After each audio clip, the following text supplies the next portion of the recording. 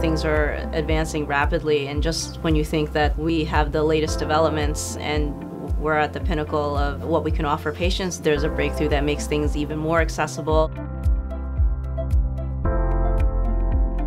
My practice encompasses comprehensive ophthalmology with a focus on cornea transplantation, as well as cornea diseases, cataract surgery, and also refractive surgery such as LASIK. There's a lot of exciting things that are happening in ophthalmology. Things are basically getting smaller and smaller. Things are becoming less invasive with more use of light treatments as well as lasers. So many things have changed as far as the kinds of implants we have for our eyes. For instance, during something routine such as cataract surgery, some of these lenses help eliminate or decrease the dependence on glasses. Some of them can help remove nearsightedness or farsightedness that patients have had for, say, decades. 20 years ago, patients who had bad cornea disease, often some of the only treatments they would have would be to replace the entire cornea. So what's amazing is now we're able to target the procedure to the specific layer of cornea in which the disease process is. And often that allows for quicker recovery, less rejection of the transplant, and better results for the patient. All this is now available and at increasing amounts of crispness and clarity for the patient. That's the really great thing about ophthalmology. There's a combination of very rapid recoveries and almost instant results, but at the same time, there's a long-term continuity of care that I get to enjoy with my patients.